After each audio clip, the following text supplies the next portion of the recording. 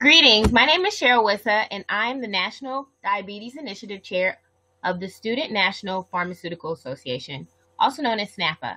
And I'd like to welcome you to part two of the Life is Sweet, Savor It, patient-centered mini lecture series. This mini lecture will cover staying active. A few words about SNAPA.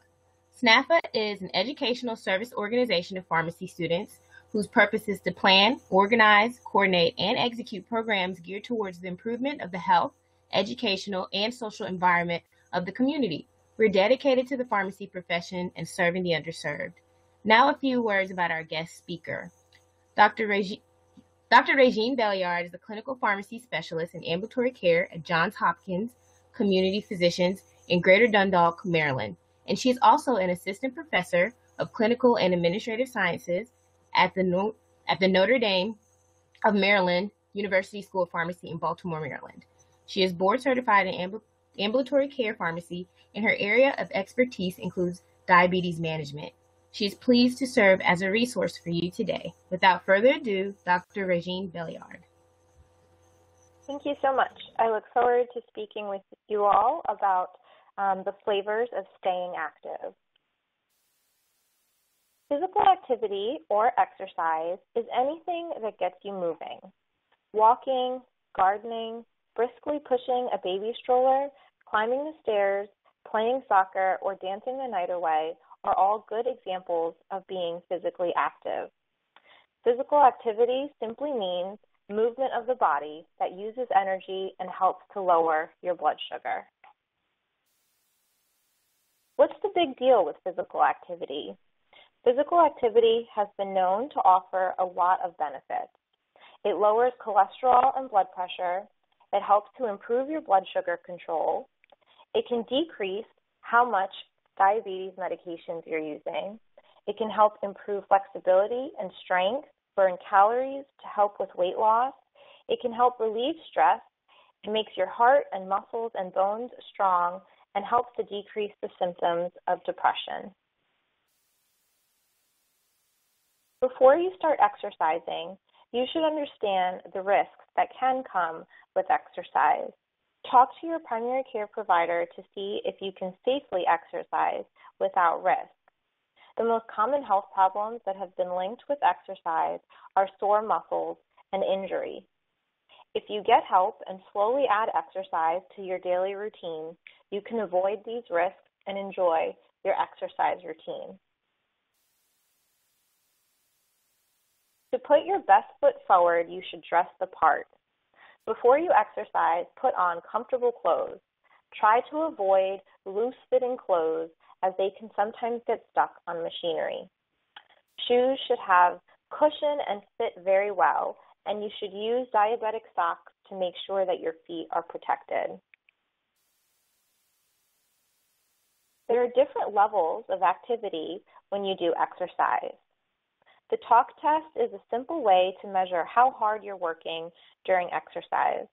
The most common activity levels are light activity, moderate activity, and vigorous activity.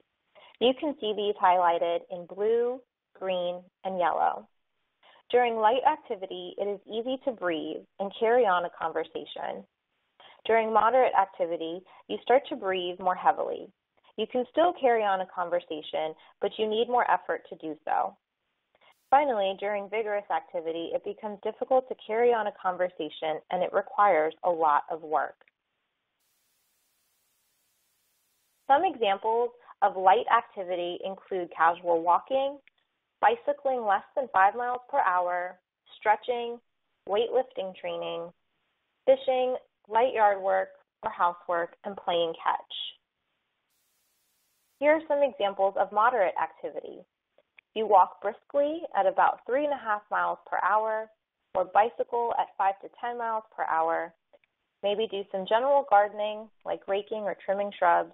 If you dance or golf while walking and carrying the clubs, or do any water aerobics, canoeing, or tennis with doubles, those are all examples of moderate level activity.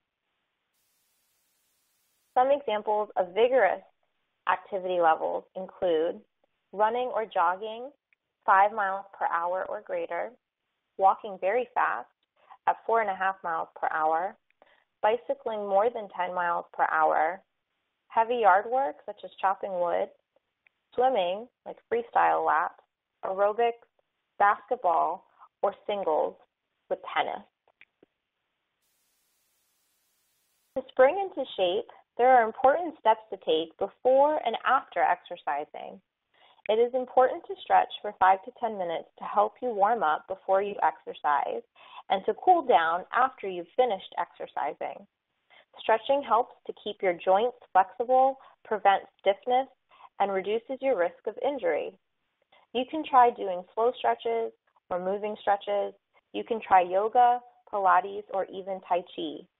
When you stretch, you should try to relax and stretch just enough to feel a little tension in your muscles.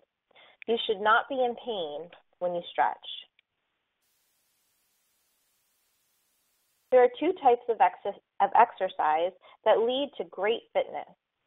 The first type of exercise is aerobic exercise. Aerobic exercise helps your body use insulin better. It makes your heart and bones strong, relieves stress, improves blood flow, and reduces your risk for heart disease by lowering your blood sugar. You should aim for a goal of 30 minutes of aerobic exercise 5 times a week at a moderate to vigorous level. The second type of exercise is strength training. Strength training makes your body more sensitive to insulin and can lower blood sugar. It helps you build strong muscles and helps keep your bones strong. You should aim for a goal of strength training 2 times a week. It's okay if you don't make it to these goals right away. The important part is that you start moving. Do what is comfortable for you and slowly work towards these goals. Aerobic exercise increases your heartbeat. Aerobic exercise includes things like jogging or stair climbing, moderate to heavy gardening, dancing, walking, and swimming. Strength training includes weight machines or free weights, resistance bands, lifting light weights like cans or water bottles, and push-ups, sit-ups, squats, and lunges. The best way to spring into shape is to find an activity that you enjoy. If you do something fun, or if you do something different every time you exercise, you won't ever get bored. Find the time to exercise. If you can't exercise for 30 minutes, break it up in 10-minute blocks. Next is to tell a friend or family member so that they can keep you motivated. Look for help if you need it, and start with small goals and commit to them. You'll eventually get to your goals. You can spring into shape at work by doing a couple of different things.